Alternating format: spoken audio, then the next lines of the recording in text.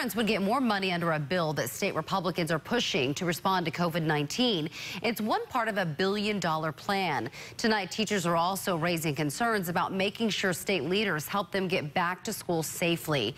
Our Capitol reporter Michael Hyland is live in Raleigh getting answers about the impact on families. Michael.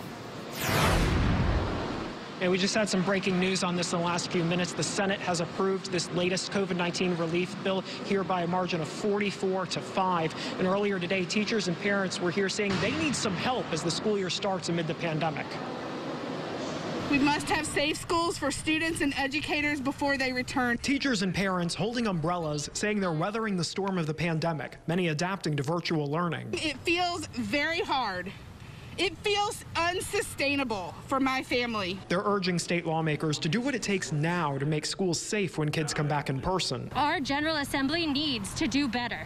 Republican leaders in the legislature have put out a plan to spend about $1 billion in response to the COVID-19 pandemic. That includes $27 million for PPE in public schools and stimulus checks of $335 to each household with a child. Senate Leader Phil Berger says the goal is to help families who've had to adapt to virtual learning and homeschooling. I really am not worried about how parents will spend that $335. All I know is they need it. This is a Republican budget that was cooked up behind closed doors, dropped on Democrats yesterday. Democratic Senator Wiley Nichols says the budget should have included higher payments for unemployed workers. Democratic Governor Roy Cooper also called for one-time bonuses for educators. We will absolutely push for, these needed bonus payments for teacher pay.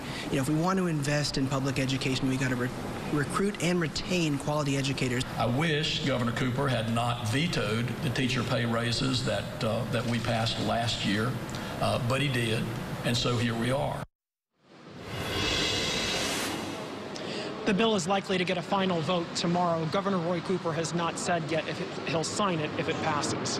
Live in Raleigh, Michael Hyland, CBS 17 News.